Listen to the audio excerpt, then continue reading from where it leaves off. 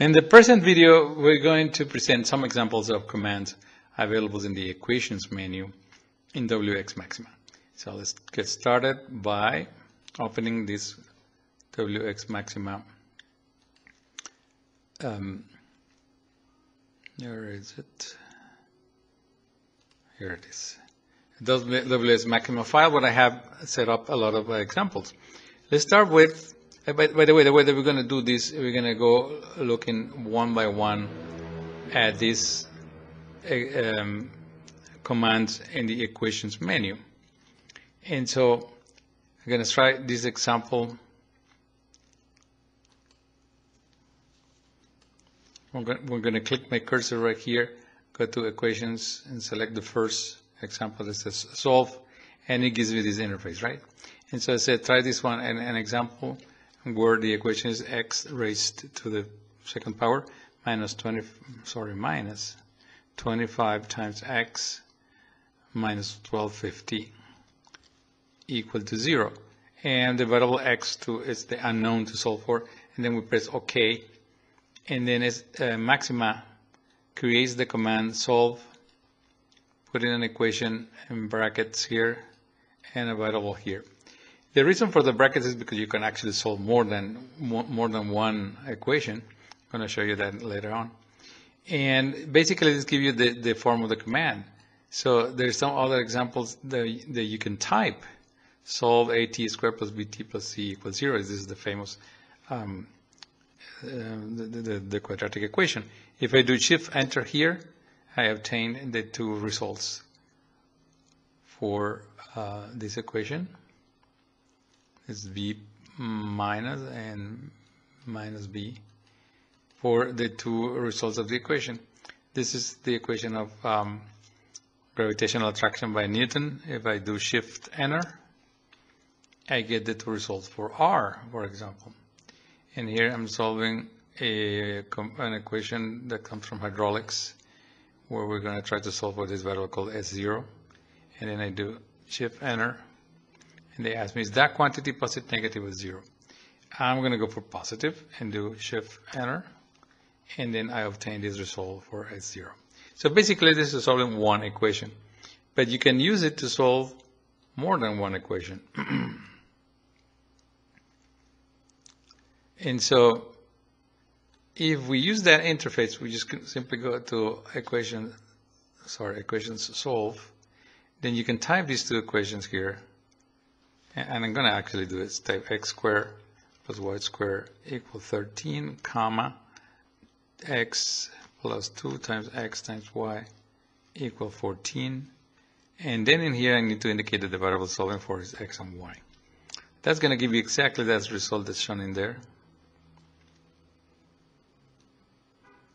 But this time it got executed. And then it turns out that besides this possible solution, there is other solutions indicated by brackets.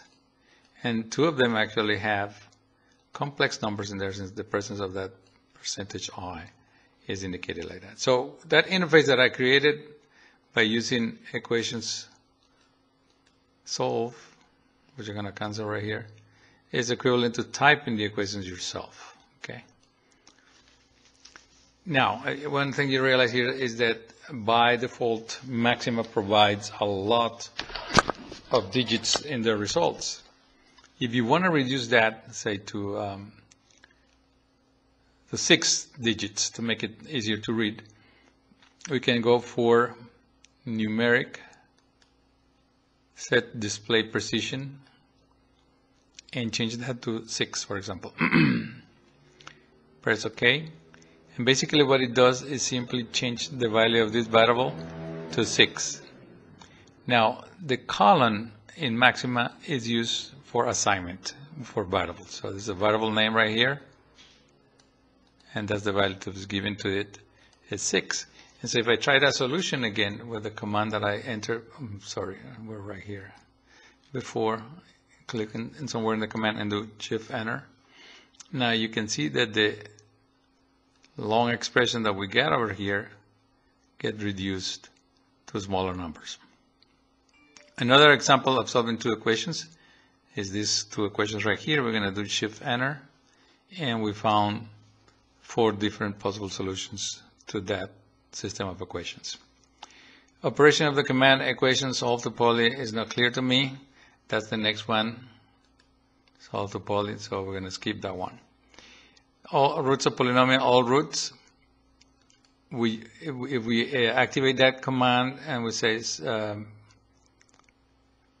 root, well, there's one here called find root that I didn't include in there. If I do find root, it says, well, you can enter an equation there. So let's say we enter a simple equation, x squared plus 2 times x minus 125. And the variable to be solved is for x. And then here I put the lower bound and the upper bound. And I'm going to try minus 10 to 10. This is kind of a numerical solution. And it says, well, you get the same endpoints, so find another way. We don't need to go to the form. We can just go back here and change to 0, for example, and do Shift Enter. Still having the same endpoints. And so I'm going to try, let's try 5 here. And still with the same endpoint, because I put 10 is minus 5. So I'm going to try a little bit bigger, like here, like 15. And do Shift Enter.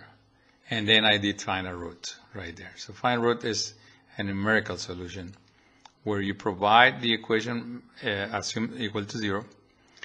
You can actually put equal to 0 here and run again.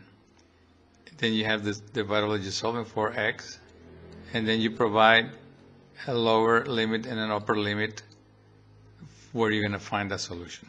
Okay. Then the all roots example here, it's when you find roots of polynomial. It triggers this command all roots, and basically you have to do is type a polynomial. And it is obvious here that the unknown is x. And so if I type this polynomial of order 5th and do Shift Enter, I get these solutions. Now we have a polynomial of order 5. There must be 5 solutions to it. And at least one has to be real. The others are complex, and they are complex conjugate in pairs. That's a rule from the fundamental theorem of algebra. In a quadratic equation, in a quartic equation like this, for example, all the roots are happen to be real, but they could be also imaginary. Equation roots of polynomial b float uses something called big float. And so when you do that one, equations roots of polynomial big float, it basically, instead of giving you the all roots command, I give you this bf all roots means big float. And I'm going to delete this one. Big float basically means a big floating point equation. So let's try it for this command right here. Shift Enter. It gives you the results using the b as exponential. That means big float, and it's a typical, I'm sorry, not a typical, a type of large number format for Maxima.